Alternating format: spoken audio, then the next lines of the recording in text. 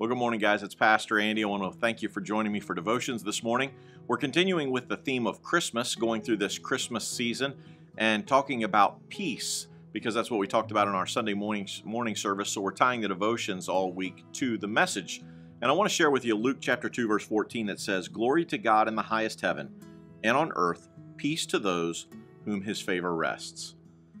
Peace to those on whom his favor rests. We can have the peace that comes from God. No matter what situation, what our circumstances, we can have his peace.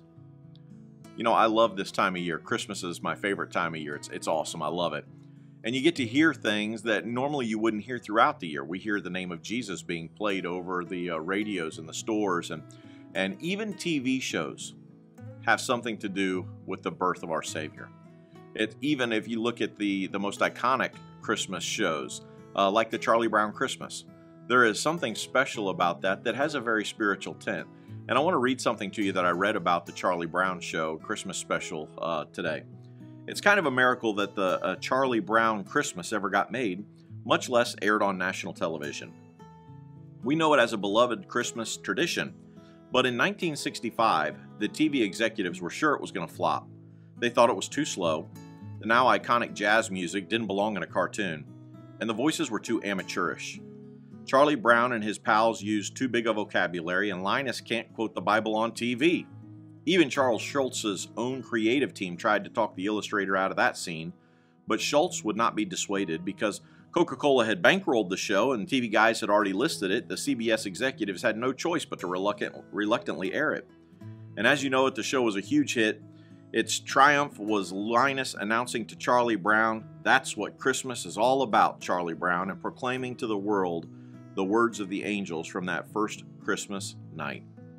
I love to hear things about Christianity, the Bible, being quoted in TV shows and over music this time of year.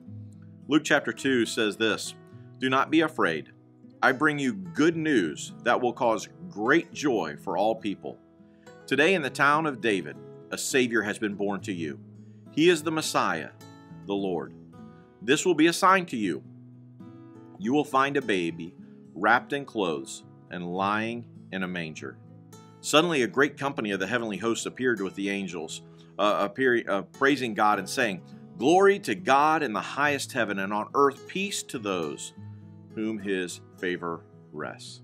And you know, that message is still true for us today. It's okay. We don't have to be afraid. No matter what is happening, what circumstances we're dealing with, we don't have to be afraid because God is with us. Even when it looks like he's not, even when we don't know where he is, when we can't find him, when our world is changing, when our life is changing, when everything seems to be out of our control, we can have God's peace. Christ has come. Peace is here. Peace is a person, and that person is Jesus Christ. I hope that you will have peace during this Christmas season. Get into God's Word, see what he has for you. And until tomorrow, God bless you and have a great day.